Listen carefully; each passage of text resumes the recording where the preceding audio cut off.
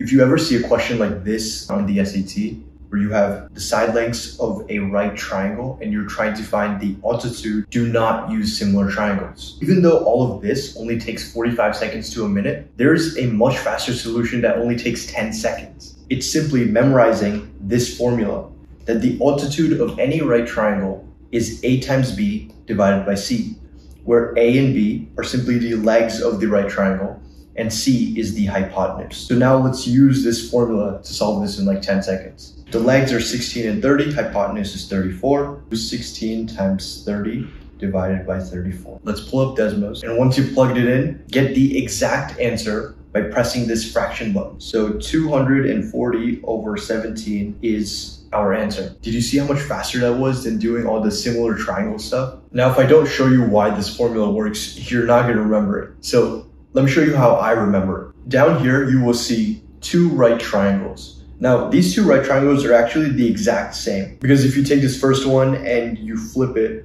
see how they're the exact same? Okay, here's the important part. If the area of the triangle is base times height divided by 2, you can use A as the base, you can use B as the height, and divided by 2. The area of this triangle can also be represented by C times X divided by 2, because in this triangle, C is the base and X is now the height, because they're both perpendicular. And since these two expressions represent the same thing, the area of this triangle, we can actually set them equal to each other. So we put this into here.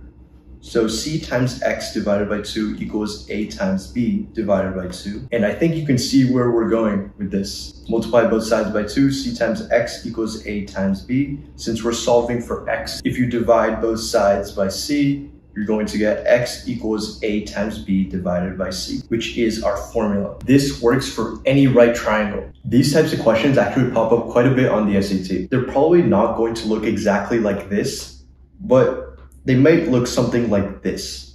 So this is a practice question I have for you. Get a pen, get a piece of paper, and actually do this right now. The answer will be in the pinned comment down below. Real quick, take a look at this video from one of my students that took the June 2025 SAT. After the test, you like texted me and you're like, I had 8 minutes left at the end of module 2. And I'm like, what? That was the most insane part. Like more than like knowing the questions for me, it was like my timing, because that was like my biggest issue. Like even like on the Tuesday, like before I like talked to you, I was always running out of time on math. Like math and reading. I mean, reading I still ran out of time, but yeah, math I could not finish the questions. Like that was like I was like, even if I know how to do them, I don't have time to do them.